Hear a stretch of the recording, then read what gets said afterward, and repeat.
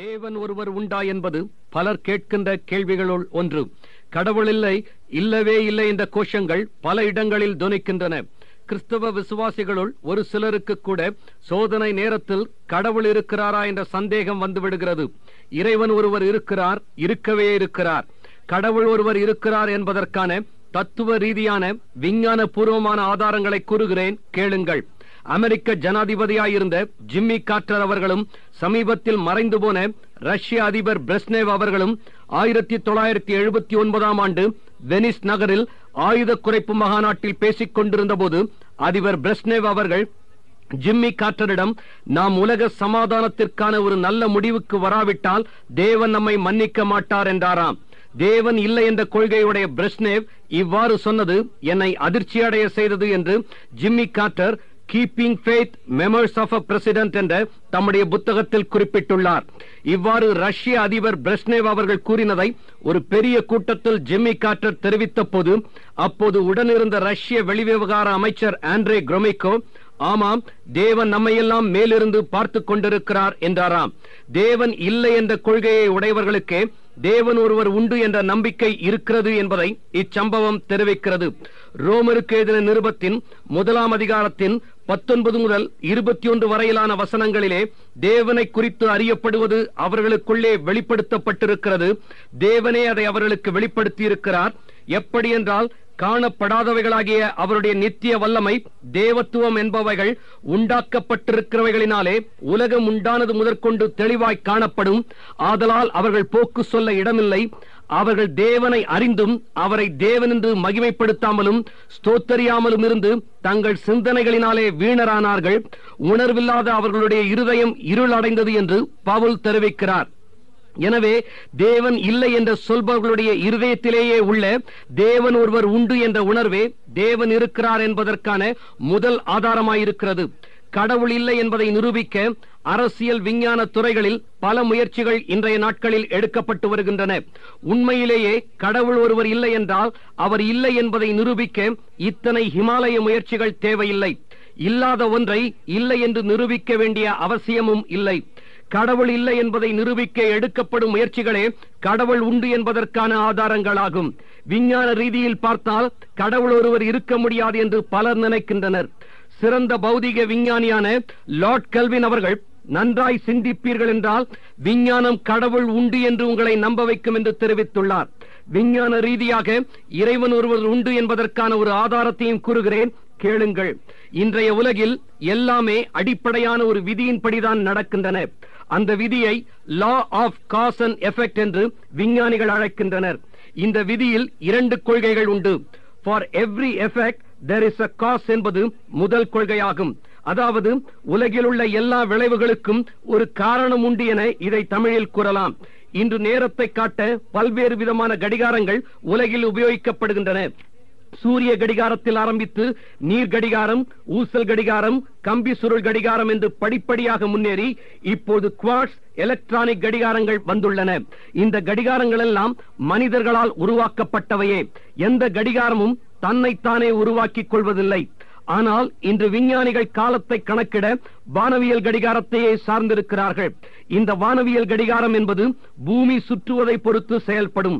பூமி ஒரு நாளைக்கு தன்னைத்தானே சுற்றிக்கொள்ள எவ்வளவு நேரமாகுமோ அதுதான் ஒரு நாள் என்று கணக்கிடப்படுகிறது. உலகில் மனிதர்களால் உருவாக்கப்பட்ட கடிகாரங்கள் எல்லாம் பூமியின் சுழற்சியின் வேகத்திற்கேற்பவே அட்ஜஸ்ட் பண்ணப்படும். உலகில் உபயோகிக்கப்படுகின்ற கடிகாரங்கள் எல்லாம் தாமாகவே உருவாகாமல் மனிதர்களால் தான் உருவாக்கப்பட்டவை என்றால், உலக கடிகாரங்களை எல்லாம் நிர்வகிக்கின்ற பூமி என்ற கடிகாரத்தையும் உருவாக்க ஒரு பெரிய சக்தி ஒன்று இருந்திருக்கவே வேண்டும். சர் ஐசக் நியூட்டன் ஒரு சமயம் தன் மேசையின் மேல் சூரியனை சுற்றி பல்வேறு கிரகங்கள் சுற்றுவது போன்று ஒரு மாடல் ஒன்றை செய்து வைத்திருந்தார். அவருடைய உதவியாளர்களில் நாத்திக கொள்கையுடைய ஒருவர் அந்த மாடலை பார்த்துவிட்டு அதை செய்தது யார் என்று ஐசக் நியூட்டனை கேட்க, நாத்திகரான தன் உதவியாளருக்கு சரியான பதில் கொடுக்க சமயம் பார்த்துக் கொண்டிருந்த ஐசக் நியூட்டன், அந்த மாடல் தானாகவே வந்தது, அதை யாரும் செய்யவில்லை என்றாராம். அப்போது ஐசக் நியூட்டனின் உதவியாளர் அதை நம்ப மறுத்து, எப்படி இவ்வளவு அழகான ஒரு மாடல் தானாகவே வந்திருக்க முடியும்? இதை யாராவது ஒருவர் செய்திருக்கத்தான் வேண்டும் என்றாராம். அதற்கு ஐசக் நியூட்டன், சாதாரண ஒரு மாடலை உருவாக்கவே ஒருவர் தேவை என்றால் சூரியன், சந்திரன், விண்மீன்கள், கிரகங்கள் இவை எல்லாமே எப்படி தானாகவே உருவாகி இருக்க முடியும்? இவை உண்டாவதற்கு தேவன் ஒருவர் இருந்திருக்கவே வேண்டும் என்றாராம். For every effect there has to be a cause that made it. உலகத்தையும் அதிலுள்ள யாவற்றையும் உருவாக்க ஒரு சக்தி ஒன்று இருந்திருக்கவே வேண்டும். உலகத்தை எல்லாம் உருவாக்க ஒரு சக்தி இருந்திருக்க வேண்டும் என்ற கருத்தை ஒரு சிலர் ஒத்துக்கொள்கின்றனர். உலகத்தை எல்லாம் உருவாக்கின அந்த சக்தி ஒரு இயற்கை சக்தி என்று அவர்கள் கருதுகின்றனர். நான் முன்னால் தெரிவித்த law of cause and effect விதியில் இரண்டாவது கொள்கை the effect cannot be greater than the cause என்று தெரிவிக்கிறது. அதாவது எந்த விளைவும் அந்த விளைவை உருவாக்கின சக்தியை விட உயர்ந்ததாக இருப்பதில்லை. இன்றைக்கு மனிதன் ராக்கெட்டுகளையும் கம்ப்யூட்டர்களையும் உருவாக்கினாலும் தன்னை விட உயர்ந்த ஒன்றை மனிதன் உருவாக்கிவிடவில்லை. இன்றைய உலகத்தில் உள்ள படைப்புகளிலே உயர்ந்தவன் மனிதன். மனிதன் என்ற உயர்ந்த படைப்பை உருவாக்க ஏதோ ஒரு சக்தி இருந்துதான் இருக்க வேண்டும். Law of cause and effect விதியின் இரண்டாவது கொள்கையின்படி மனிதனை உருவாக்கின சக்தி மனிதனை விட உயர்ந்ததாகத்தான் இருக்க வேண்டும். The effect cannot be greater than the cause. அதாவது எந்த காரியமும் அதை உருவாக்கின காரணரை விட உயர்ந்ததாக இருக்க முடியாது. எனவே மனிதனை உருவாக்கின சக்தி மனிதனை போன்று உயிரும் ஆழ்தத்துவமும் உணர்ச்சிகளும் உள்ளதாகவும் ஆனால் மனிதனை விட உயர்ந்த நிலைமையில் உள்ள ஒன்றாகவும் இருக்க வேண்டும். ஆள் தத்துவமுடைய மனிதனை உருவாக்கின சக்தி உயிரற்ற மின்சக்தி போன்றோ அணுசக்தி போன்றோ இருக்க முடியாது.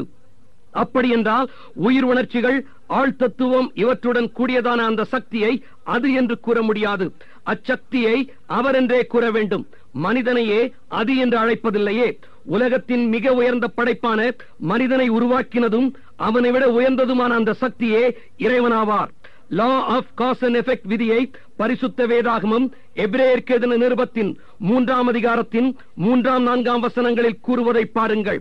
வீட்டை உண்டு பண்ணினவன் வீட்டை பார்க்கிலும் அதிக கனத்துக்குரியனவாய் இருக்கிறான். ஏனெனில் எந்த வீடும் ஒருவனால் உண்டாக்கப்படும், எல்லாவற்றையும் உண்டு பண்ணினவர் தேவன் என்று வேதம் தெரிவிக்கிறது. மனிதனை உருவாக்கின காரணர் மனிதனை காட்டிலும் உயர்ந்தவரான தேவனே. இன்றைக்கு இந்த மூல காரணரான தேவனை அறிவதிலும் சிலர் தவறு செய்கின்றனர். மழை உணவை அளிக்கும் பயிர்கள் வளர தேவை. எனவே உணவுக்கு காரணமான மழையை கடவுள் என்று சிலர் வணங்குகின்றனர். பூமியின் சக்திகளுக்கெல்லாம் அடிப்படையாயிருப்பது சூரியனாகும். இதனால் சூரியனும் வணங்கப்படுகிறது. இதை போலவே மனிதனுடைய வாழ்க்கைக்கு உதவியாகவும் இன்றியமையாததாகவும் இருக்கும் மிருகங்களும் வணங்கப்படுகின்றன. மிருகங்களையோ இயற்கை சக்திகளையோ வணங்கக்கூடாது என்ற ஞானம் படைத்த ஒரு சில சிந்தனையாளரோ தங்களுக்கு தலைவர்களாக இருந்து வழிநடத்துகிறவர்களுக்கு சிலை எடுத்து அவர்களை வணங்குகின்றனர். மனித தலைவர்களுக்கு சிலை எடுத்து தேவனுடைய ஸ்தானத்தை அவர்களுக்கு கொடுக்கின்றனர். மனித தலைவர்கள் தெய்வமாக முடியாது. மனிதர்களை எல்லாம் உருவாக்கினவரே இறைவனாக முடியும். சூரியன், மழை போன்ற எல்லாம் நம்முடைய வாழ்க்கைக்கு தேவையான காரணங்களாக இருந்தாலும் இவைகள் எல்லாம் மூல காரணங்களாகாது.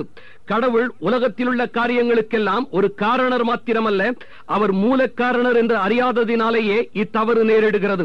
உதாரணமாய் ஒரு ஆணி சுவற்றில் அடிக்கப்படும் என்றால் அந்த ஆணி சுவரில் இறங்குவதற்கு அதை அடிக்கும் சுத்தியல் ஒரு காரணம் எனலாம். ஆனால் அந்த சுத்தியல் மூல காரணமாகாது. சுத்தியலை ஆணியின் மேல் அடிக்கும் ஒரு கரம் ஆணி சுவரில் இறங்குவதற்கு காரணம் என்று கூறலாம். ஆனால் அக்கரமும் மூல காரணமாகாது. சுத்தியலுக்கும் அக்கரத்திற்கும் உரிமையாளனான ஒரு மனிதன் அந்த விளைவின் பின்னால் உண்டு. அவன் ஒரு ஆணியை சுவற்றில் அடிக்க விரும்பினான். ஒரு படத்தை அந்த ஆணியில் மாட்ட வேண்டும் என்ற நோக்கம் அவனுக்கு இருந்தது. அவனே அந்த ஆணி சுவற்றில் இறங்குவதற்கான மூல காரணனாவான்.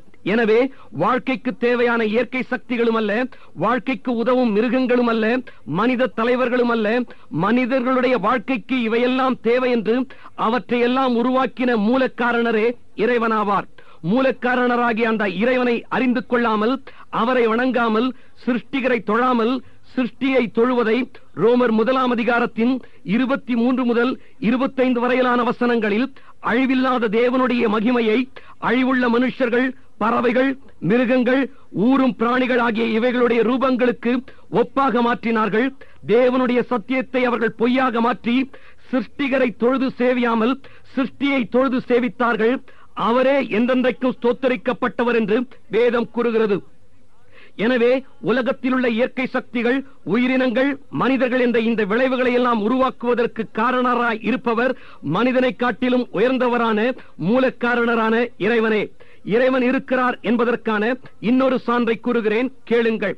உலகில் உள்ள பொருட்கள் எல்லாமே சில ரசாயன பொருட்களின் கூட்டு சேர்க்கையால் உருவாகி இருக்கிறது.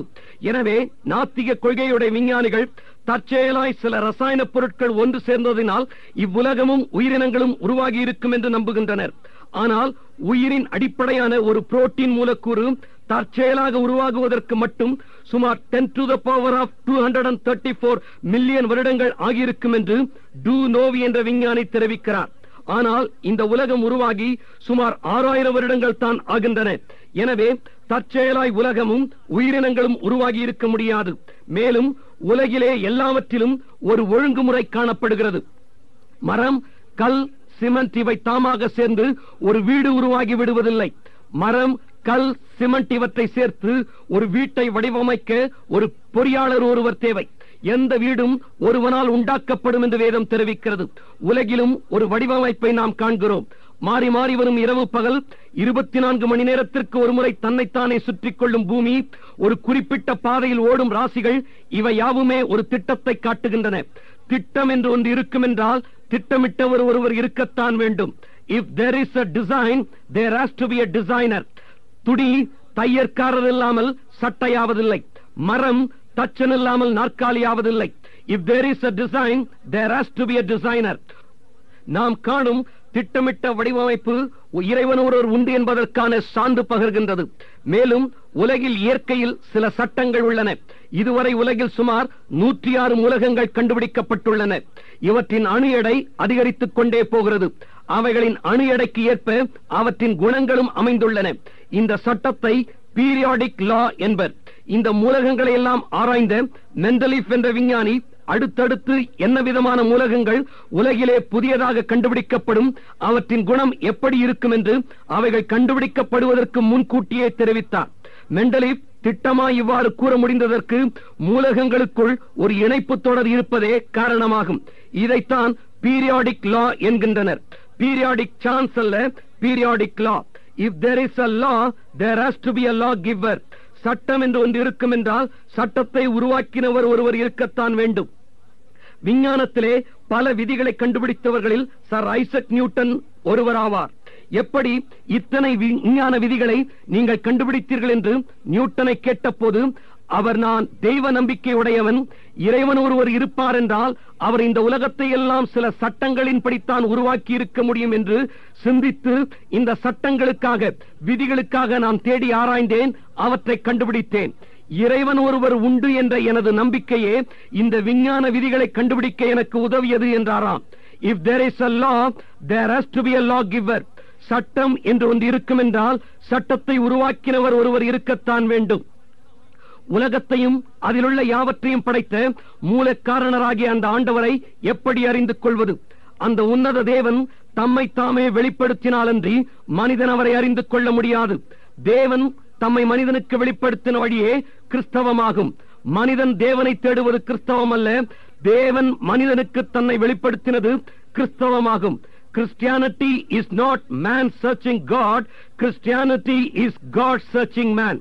கடவுளை என் கண்களால் பார்த்தால் தான் நம்புவேன் என்ற என்னுடைய நாத்திக நண்பரிடம் உங்களுக்கு மூளை இருக்கிறதா என்று ஒரு கேள்வி கேட்டு வைத்தேன். வந்ததே கோபம் அவருக்கு. எனக்கா மூளை இல்லை, நிச்சயம் உள்ளது என்றார். உங்கள் மூளையை நீங்கள் பார்த்திருக்கிறீர்களா என்று கேட்டதற்கு பார்த்தது இல்லை என்றார் அவர்.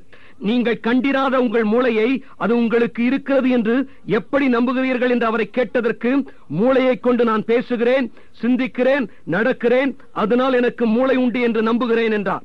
அதே போல்தான் இறைவனும். அநேகர் கடவுளை முகமுகமாய் பார்க்காததினால் அவர் இல்லவே இல்லை என்று அர்த்தமில்லை. தேவன் தம்மை வெளிப்படுத்தும் முதல் வழி தம்முடைய கிரியைகளின் மூலமாக ஆகும். வானங்கள் தேவனுடைய மகிமையை வெளிப்படுத்துகிறது, ஆகாய விரிவு அவருடைய கரங்களின் கிரியையை அறிவிக்கிறது என்று 19ஆம் சங்கீதத்தின் முதல் வசனத்திலே வேதம் தெரிவிக்கிறது. நாம் நாள் தவறாமல் பகலிலே காணுகின்ற சூரியன் நமது பூமியிலிருந்து 930 லட்சம் மைல் தொலைவில் உள்ளது. நமக்கு வெகு அருகாமையில் இருக்கும் நட்சத்திரத்தின் பெயர் பிராக்சிமா சென்டாவரி என்பதாகும்.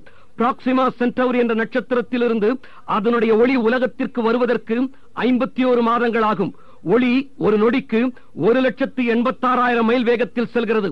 அப்படி என்றால் 51 மாதங்களுக்கு எத்தனை நொடிகள் என்று கணக்கிட்டு 1,86,000 அந்த லக்கத்தால் பெருக்க பிராக்சிமா சென்டவரி என்ற நட்சத்திரத்தின் தூரம் கிடைக்கிறது.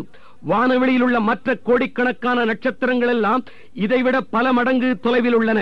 இவற்றின் தூரம் மட்டுமல்ல, இவற்றின் அளவும் எண்ணிக்கையும் நம்மை திகைக்க வைக்கின்றன. மில்கி வே என்று அழைக்கப்படும் நம்முடைய பால்வெளியில் மட்டும் சுமார் 100 பில்லியன் நட்சத்திரங்கள் உள்ளன. இதுபோன்று 1,00,000 பால்வெளிகள் இருப்பதாக இதுவரை கணக்கிடப்பட்டிருக்கிறது. நாம் காணும் சூரியனானது நம்முடைய பூமியை விட 3,30,000 மடங்கு பெரியது. நம்முடைய பூமியின் எடையோ 6,600 பில்லியன் டன் ஆகும்.